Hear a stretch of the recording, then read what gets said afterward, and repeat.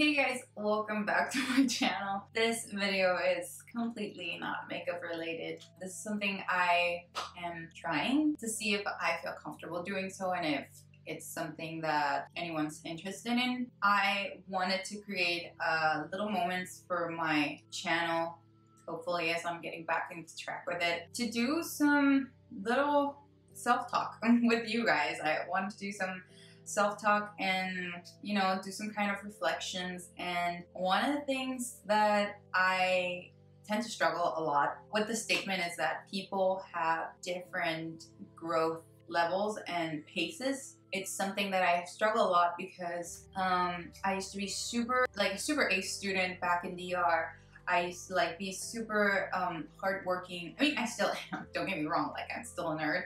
But I thought that because I was so good at school that it would transition into college and into work.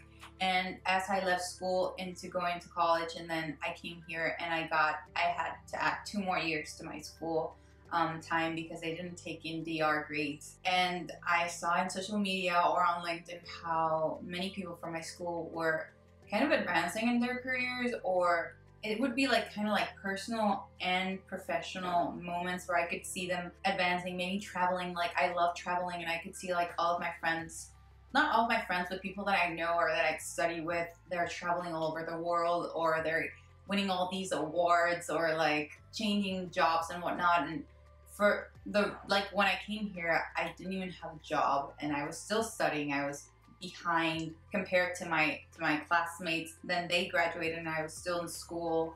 And then when I started having a job, I realized how life is not like school, that you study and you know what you're doing.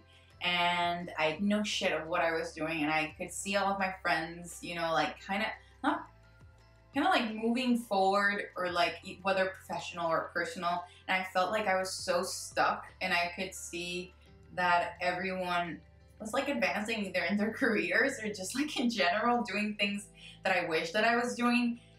And the only way to keep me sane was learning that, yeah, that everyone has different growth levels. And I think that, I guess this conversation would just be a reminder, if you're struggling with that too, is that, you are where you are supposed to be. That is something that I've definitely learned. Every aspect of your life that you're in, every situation, whether you're stuck or you're thriving or whatever, it's a moment and time and place that you need to be, because it's gonna lead you essentially to the next part where you're going. It's definitely gonna transform you into where you need to be.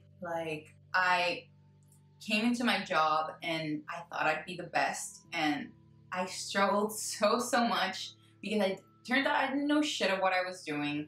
I thought I'd be the best because I was the best at school, at my school. I thought everything would kind of transition into me being the best at my job, and I had to learn to learn. I had to learn the fact that I wasn't the best. I had to learn the fact that I was actually there to learn and then do the work and then keep learning some more, and that it's always going to be a constant learning curve.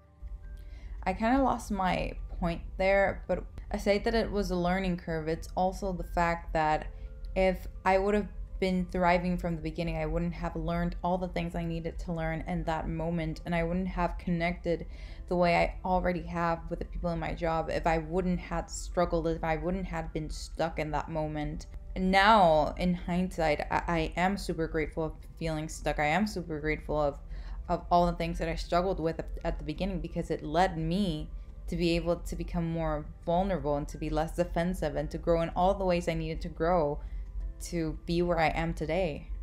And that everyone, whether you're seeing them winning awards or whatnot, everyone has some sort of struggle. They just obviously don't tell you, as something that we've always seen in social media. You obviously put your best part of your life there. You're not posting your struggles. And yeah, everyone that you think might be thriving or whatnot, they probably have some other issues that you have no idea about. So this would be a reminder to always be kind. Always be kind to everyone, because you don't know what they're going through. And yeah, you just don't know the whole story, and the only story that you need to focus on is yours. And to genuinely, something that is always going to make you feel good about whether you feel behind or not, is to genuinely be happy for the other person and let them know that you are happy for them. Because being envious or sad of someone else's success, it will only make you feel like shit. Whether if you're at least supportive of someone else's success, you are at least becoming a better person and you are being supportive of someone else's success, which is in itself great. Actually, I try to text people when I see that they're like doing great stuff. I just try to let them know that, hey, someone's noticing, because I might not know some other issue that they're going through, and at least I'm acknowledging that good thing that maybe they're not looking into and they just posted it and maybe to them it's not a big deal. But if someone else tells them from the outside, it kind of like helps you change your perspective a little bit. So yeah, we all have different growth levels, and that is completely fine. Like, you don't need to get your shit together right when you're out of college or in your first job or like in the second or the third, and that there's no pressure to be anything right now, you know? Like, it's a learning curve. It will always be a learning curve for yourself and for others. And something else that I wanted to touch upon is that just as you see people like kind of outside growing or like moving at a faster pace than you are, sometimes the people around you will move at a faster pace, or you will move at a faster pace. I've been on both sides where I feel like someone's like kind of moving forward and I feel like I'm being left behind, or I am moving forward and someone feels like they are left behind. And something that I've learned to understand being on both sides is that you can't force anyone to stay with you. That is one thing. And again, you have to be happy for their growth and their success, because it will, one, they'll appreciate you more, I can tell you for sure, rather than trying to hold on to them and making them hold on to you. Rather focus on why you feel so bad that they are leaving. Is it that you're dependent on them to be happy, or is it that you don't feel satisfied with what you're doing? And kind of like, I'd say like kind of change perspective is something that my boss is always telling me to do, or like helping me do, is to change your perspective. Like, I used to struggle with like my sister. Like, I felt like she was moving forward with her life and we used to do everything together, and she tried to like, you know, kind of made a balance to like keep me like in her day-to-day.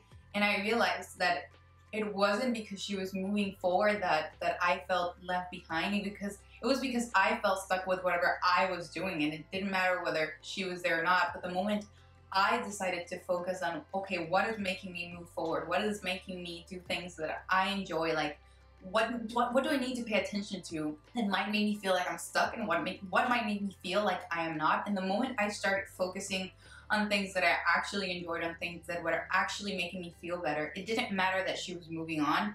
And I would just appreciate, and I still am appreciating more, the things that we do together, or the little time that we get to spend together, because we have different hours or we have different schedules. So that would be the thing. And when you are the one who's moving forward and you have this person trying to hold you back, one, again, is for them to understand that everyone moves at a different pace, but also to be more mindful. If I could go back in time and tell myself something, because I know that I can be very stubborn and whatnot, I would tell myself to be more mindful of other people's feelings.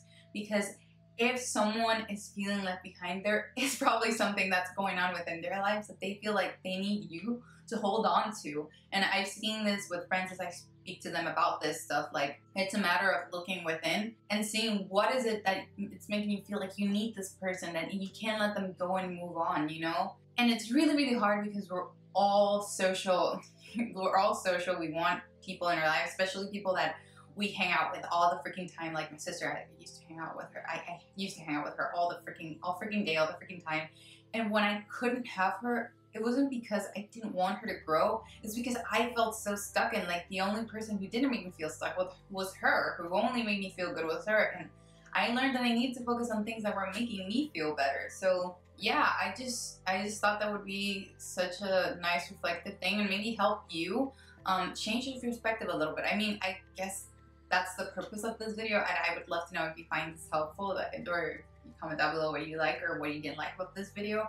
It's to just help you and help me reflect on how to change our perspectives, to kind of like shift into letting people be and do them, and try to focus a little more on how you do you and how you focus on yourself, so that you can be happy for others and supportive of others, and at the same time not feel left behind, because I know that's a horrible feeling. I've felt it many, many times in my life, and I, up to this day, still struggle with it. But I think that's the best way to, like, you know, when you let other people know, like, hey, you're doing this and that, I think that's really awesome. I think that's really helpful to them, and I think it's helpful to you, because you're only like bringing that positivity out and kind of like bringing it in at the same time. So yeah, you guys, I just thought that would be a nice little reflection. And I thought about doing this little thing like maybe once a month, you know, like kind of like reflecting, making us change your perspective a little more, helping me change my perspective a little more, because I know I can be a little rigid with myself and others. And yeah, you guys, I hope you enjoyed this video. If you did, please give it a thumbs up and subscribe if you haven't already, and I will see you in the next one.